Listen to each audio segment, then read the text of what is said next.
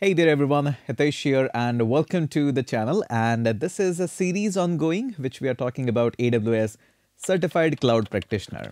So as mentioned in the last video, it is not possible to actually do the practical of all the particular thing that we're going to discuss because AWS CCP exam is moreover about knowing what is the breadth of services, what is the utilization of each of these services. So some of them we just need to barely touch and move on, and this is exactly what we'll be doing. There is no such as target for the comments in this video. This is just totally on you. If you really enjoy watching this video, please do spare some time and at least just drop a hi in the comments. It's really appreciable. So this video is comparatively going to be shorter one. Let me share the screen and we're going to discuss about the two basic service. I think the best way to actually touch upon them is directly in the AWS console so that you can know where they are available and can read a little bit directly from there. So the first service, all you have to do for this one is, this is also in the part of compute service. All you have to do is look for the batch. Yes, there is a special batch service, fully managed batch processing at any scale. This is what. And by the way, this is also a compute environment. What you can do is, if you'll just click on this, this batch service allows you to do or perform operation in batches. It is heavily used in case of video processing that you want to do. You have a video which is in 1080p, you want to have different versions of each videos in 480, 720 and couple of other versions. This is one such definition that you can use.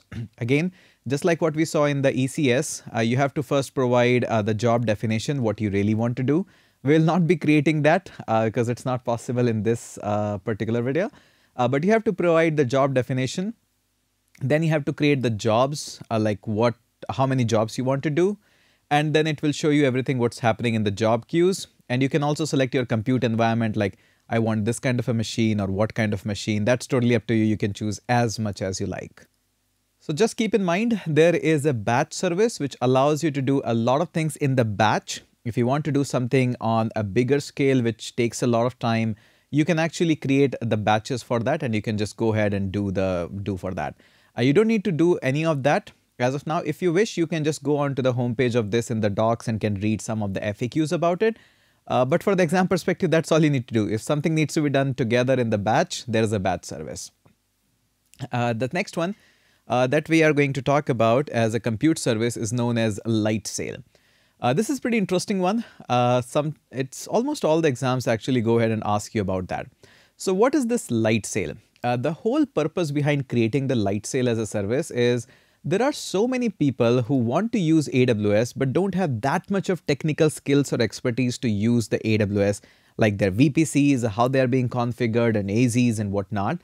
For those people, Lightsail is almost like taking an VPC or something like from what you take from GoDaddy or Bluehost or all these services. So let me show you what this is actually all about.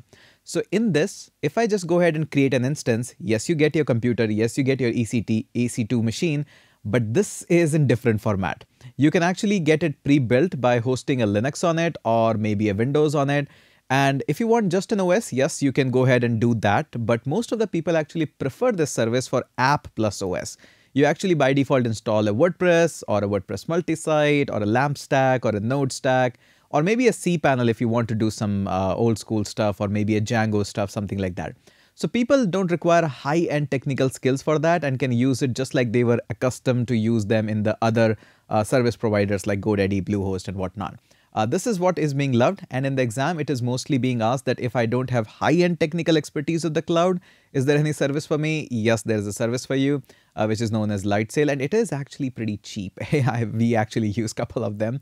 So as you can see, $3.5 per month to $5 per month. $10 is actually pretty, I would say, great offering there. You get 1.5 TB of transfer. That's too much. 2 virtual CPU, 2 GB of RAM and 60 GB of SSDs. I think that's a pretty steal deal if you ask me honestly. This is where the pricing comes up. And by the way, you can actually go ahead and change the memory if you want 32 GB of memories and all of that. So obviously the pricing changes on that. You can try this out. So this is all mostly about it. You can go ahead and read more docs about it, billings and AWS and settings and whatnot, but this is all what we have. Yes, this panel looks a little bit like it was crafted in a hurry and it doesn't look like a part of AWS. As you can see, this is almost like a totally different Lightsail. I'm pretty sure that used to be a service that they have bought or something. They have bought a lot of things, AWS guys. But this is all. I think this is all what we have covered. I think almost all the compute services that are being asked in the exam, we have covered almost all of them. And this actually sets up, hey, we are done with the compute services. If there is any more, I'll definitely add the videos, but this marks as a done for our section for the compute services. And now let's go ahead and move on to the next type of services that are being asked in the exam. Let's go ahead and catch up in the next video.